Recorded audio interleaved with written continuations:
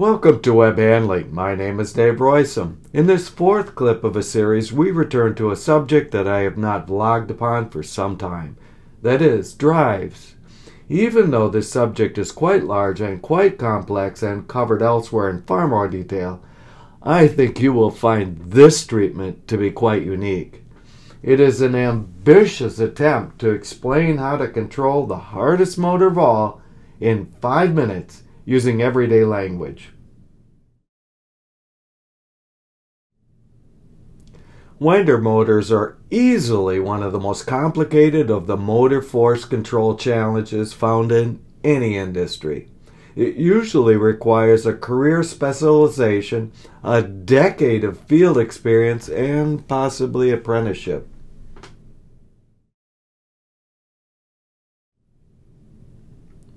So, how complicated is this winder motor control challenge, you say? This complicated.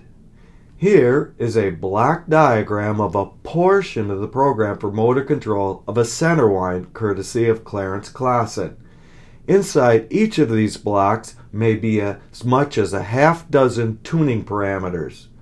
All of this is to smoothly control one of the winder motors shown way down in the bottom right-hand corner. We will use closed-loop load cell tension feedback to the motor.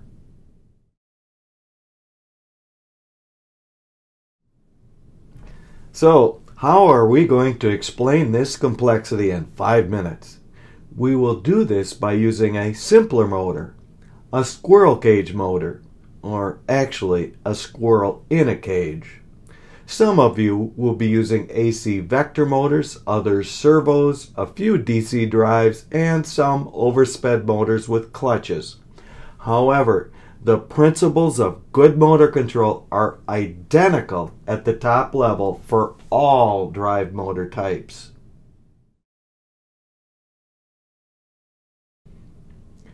The motor's speed is controlled quite simply here by the number of food pellets in front of our squirrel. Here we show a speed of 30% of motor rating. So, where is the wound roll?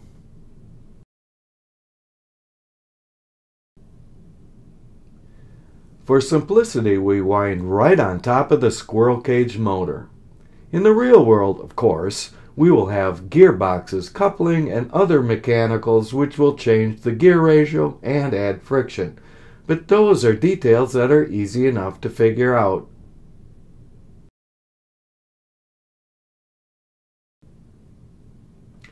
Our squirrel is very smart. He knows that good motor control requires first and foremost to get a close speed setting to begin with. He calculates the approximate RPM he needs from the very closely known line speed settings, gear ratio, and wound roll diameter. Here, he calculates that 2 pellets are needed to get close to the required conditions.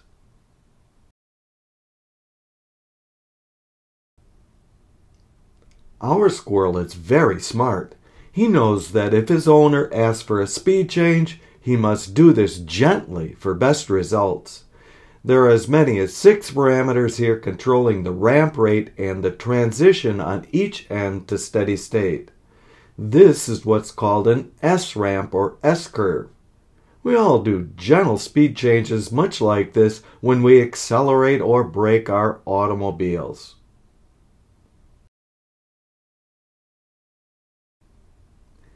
We move our nominal speed food pellets over to the food dish.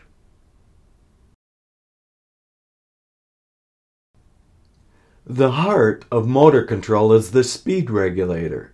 If actual speeds are slightly different than intended, this block nudges a correction.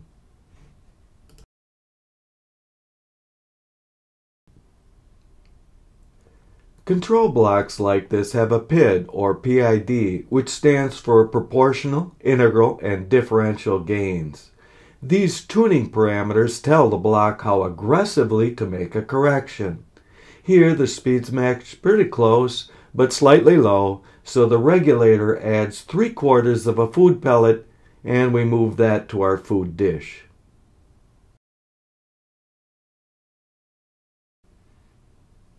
A limit block should follow every PID for reliability and safety. The bottom of the limit block protects our squirrel from dying of boredom. The top protects our squirrel from dying of exhaustion.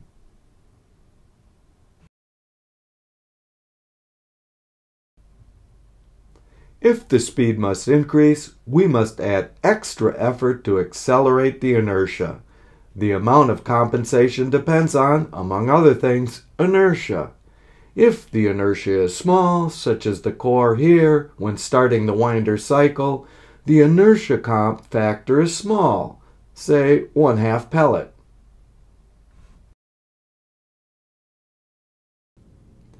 However, later in the winding cycle, we have much larger inertias. Then, when speeds must increase to match target, we must have much larger effort, say 2 food pellets.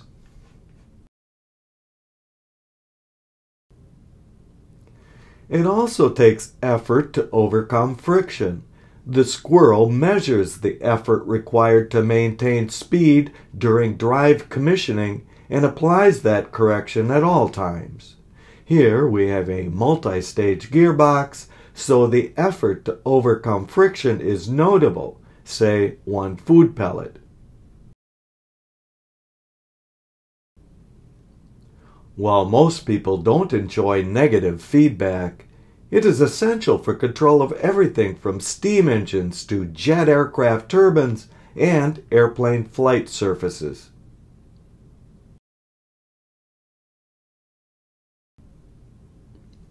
These parts of the control system you would normally not need to know, unless you program drives, in which case there will be a written and practical test.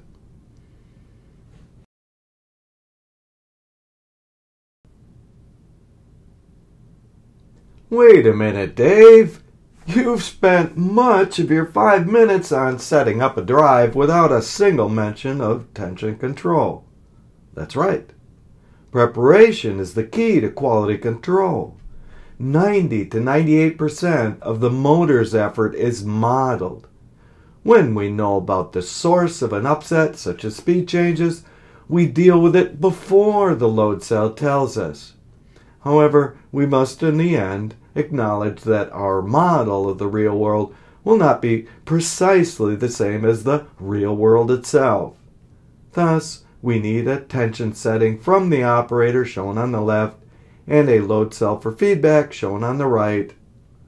However, the load cell's authority is very small, only 2 to 10% of the range of the motor, depending on details we won't cover here.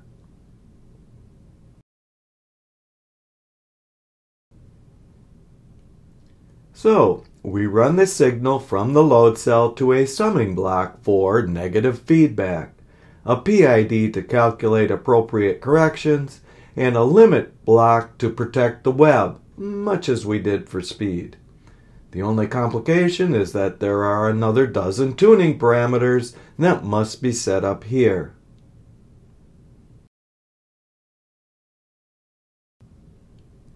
So our very smart squirrel notices that the load cell reading is running a little bit high and calculates he needs to subtract a food pellet to smoothly, quickly, but stably bring the tension back down.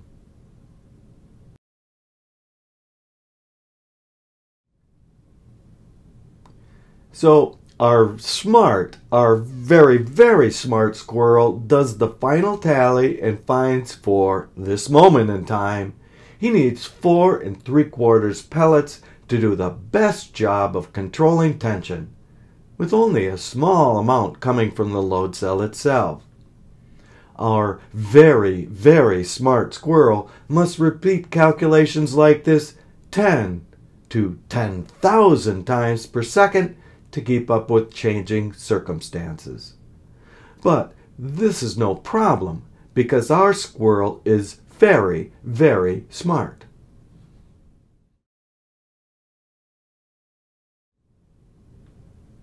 So, there we have it. Winder motor control simplified. Of course, we did not talk about taper tension, torque split, or any of the other motors in your winder line, which we will cover next time. However, if you followed this discussion, then the other complications are not nearly so bad. If you would like to learn more about drives, you could do no better than going to school. First off, my award-winning and trademarked Web 101 training that has been taken by 5,000 students just like you sensitizes you to the needs of your customer, the web.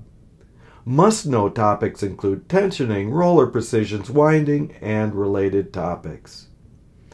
After that, you are in a great place to go to a web drive school.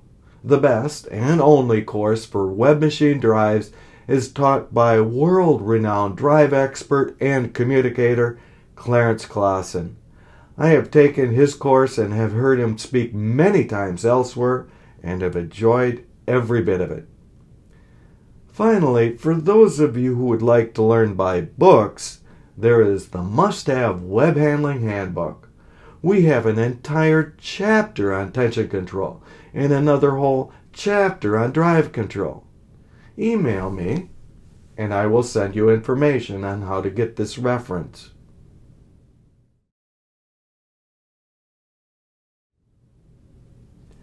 Thank you so very much for watching this module in my Plant Practical series. Stay tuned for the next clip where we will simplify tension taper, torque differential, and helper drives. If you have any questions or topics you would like to hear about, email me. See you next time.